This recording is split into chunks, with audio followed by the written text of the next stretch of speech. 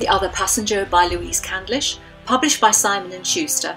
And this is a thriller that is set along the waterway of the Thames about a group of commuters who become friends over a year, over 2019, and they travel in from East London and they go to Waterloo to their work and then they come back again.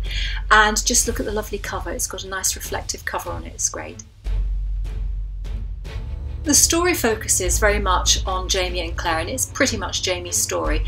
They are in their 40s and they get to know another couple called Kit and Melia. Now Melia is a gorgeous looking young woman, quite stylish, an actress, and her name is shortened to Me, which might give you a bit of a clue that she's a bit of a me, perhaps has some narcissistic tendencies. So they all rub along with one another, they have dinner parties, they enjoy each other's companies, they do stuff together.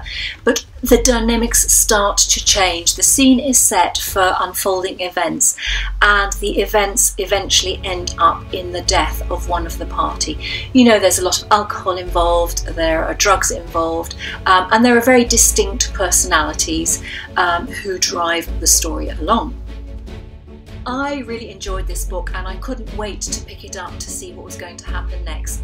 The author is extremely good at laying out a storyline so that it makes sense of what's going on and it just flows very nicely. I was reading this during the time of the coronavirus pandemic, and I really enjoyed being transported via a good story into London, into the boat, into the areas in East London. You know, it was a great distraction, and sometimes it was quite hard to come away from that and come back into real life and to watch the news as it is today.